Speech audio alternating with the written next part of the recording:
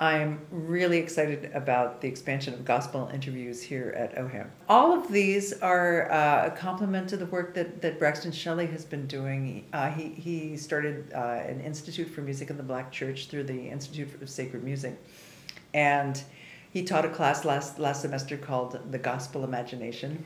He had a number of students, and each of the students learned a little bit about oral history techniques from me. And they actually went after the symposium, this extraordinary symposium called In the Sanctuary that he had last spring. They followed up and they interviewed these various major figures in gospel music. When I view these interviews, I am just blown away by what these people are saying.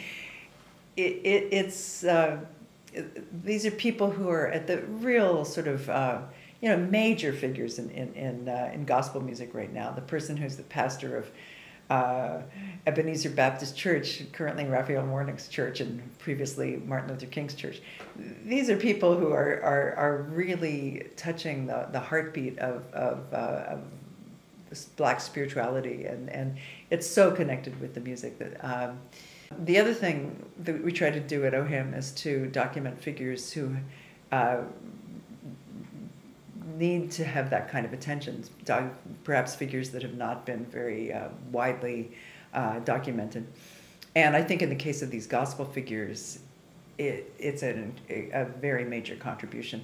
I've been listening to the interviews they're mostly on video, but I listen because I'm an auditory kind of person.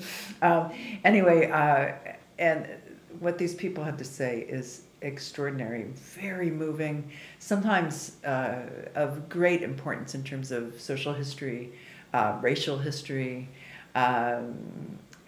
for people who are interested in spirituality, and certainly spirituality, music, and how they intersect, which I'm very deeply interested in.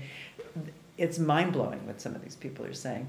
And I'm just so thrilled to have the opportunity to preserve their words for the future.